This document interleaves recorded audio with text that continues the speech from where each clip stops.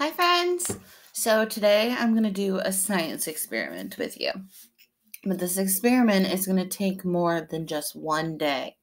Okay, it's going to take a couple days. So I'm going to make a couple of videos to show you the changes that this is going to occur during the science experiment. I have a clue for you. When you look at my shirt, what do you see? If you said colorful flowers, you are correct. Today, I'm going to be doing an experiment with flowers, and we're going to try and give them a little color. Do you think it's going to work? Let's try it out. So I have a basket or a bucket that's going to hold all of my materials, okay? I have mason jars. These are glass jars, no covers. I have two sizes. I have a large jar and a small jar. I'm going to use both because I want to see if it makes a difference if I use a small jar or a big jar. I also am going to use food coloring. You can use this when you're trying to dye. As you can see, there's cupcakes on here. The frosting is different colors. You can use it for that, but we are going to put the food coloring into something else. I'll show you that in a minute. I have the colors. Let's see if you can guess these colors. My first one, you see it? It says green on it, and the writing is also in green. And green, blue, red. That one shows up really nice. This one might be difficult. Yellow. We have 4 colors that we're going to work with today. That's all in my basket. I'm also going to use not milk. This is a milk container. I'm sure your parents have this in their house, full of milk. But I filled it up with water, and I chose this because it has a small circle on the top that you pour out. It's going to make it a lot easier for me to pour. And my last item, ready? Beautiful flowers. Now, I bought a bouquet at the store, which is, we've learned about what a bouquet is. It's a bunch of different flowers put together in a certain arrangement. But I'm only going to use one type of flower, okay? And I'm going to use these white ones right here. Does anybody know what these ones are called? They are daisies. Daisies have white petals on the outside and a yellow center, okay? These are the ones that we're going to use today for our experiment. Now that I've showed you all of my materials, I'm going to start to put it together, okay? First things first, I need my jars. I have 4. 1 large and 3 small. 1, 2, 3. Okay? Let's tilt this so you can see it a little better. All right, now I am going to take my milk container full of water, and I am going to fill these up. I'm not going to fill it to the very top. I'm going to do it a little more than halfway. So I'll show you what I mean. I'm going to take the cover off. I'm going to slide these over. I'm just going to hold one at a time so it helps make sure that I'm steady in pouring. Gently. I'd say that's a little more than halfway. Flowers soak up water, so I want to make sure that there's enough water in there for them to drink up. But I don't want to make too much because I want to make sure I have enough water for all my jugs. 2.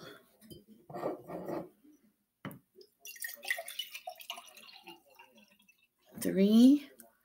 Those look about the same. And now for my big one. This is going to take a lot more water. There. And just to make sure I don't spill any, I'm going to put the cover back on because I would hate for that to happen. Now that my water is in all of my jars, it's time to add the food coloring. So let's make some colors.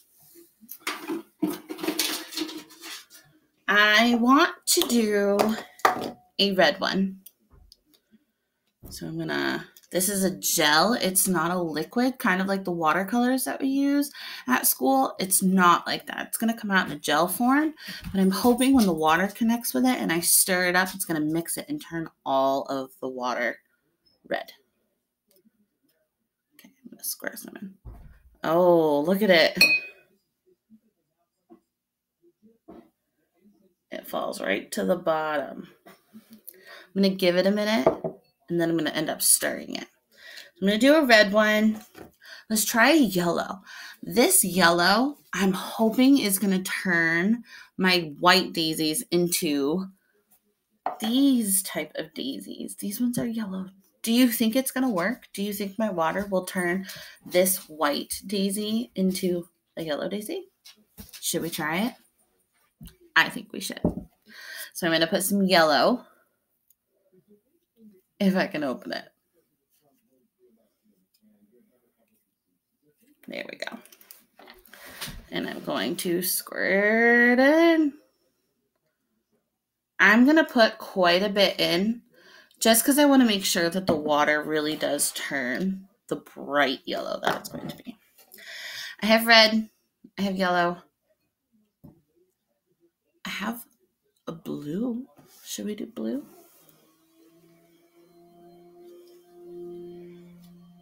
There we go.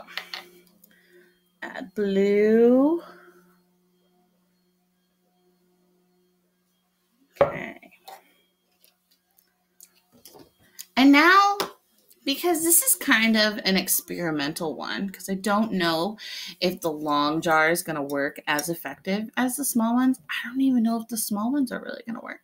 But let's put two colors together and make a new color in this jar. What do you say? I want a pretty springy color. And in spring, there's a bunch of purple flowers that come out. So I'm going to take my red and my blue, and I'm going to mix them together in this jar, and hopefully it's going to make a special color. Here's red. Lots of it. And blue.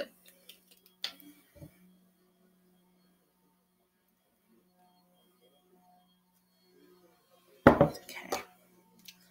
Now I need to stir them. Let's see if I have anything over here I can use to stir. You know what we can do? I am going to cut the stem off one of, oh, look at this. This is a type of branch. I'm going to use this as a stir because I don't have anything right now next to me. And all I'm going to do is I'm going to stir in the colors with the water, and hopefully it turns the water all that color. So this is starting to turn red if you look at the bottom. Look at it. And I'm going to stir up that gel. There it goes. There's my red. There's still some gel in the bottom, so I'm sure it will absorb it later. Do our yellow. Oh, that's a bright, pretty yellow. Blue.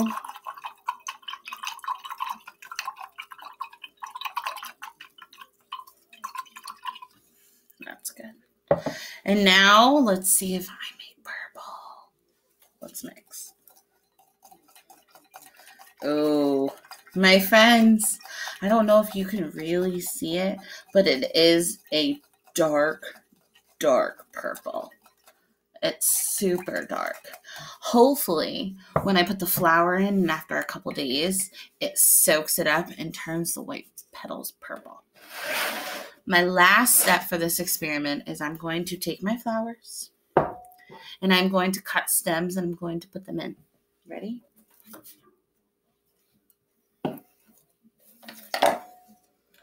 Here's a bunch. So here's one. I'm going to cut it at an angle just because I heard that when you cut it at an angle, the flowers will soak up the water better. There's two. Woo. My stems are a little short, but that's okay. Still get the job done. I just need to make sure that I have a long one. So what I'm going to do is I'm just going to use this whole bunch and put it in my large one because the stems are too short that it won't really soak up the water as well. So I'm going to cut it down here and hopefully it will branch out onto all of this small bouquet of daisies.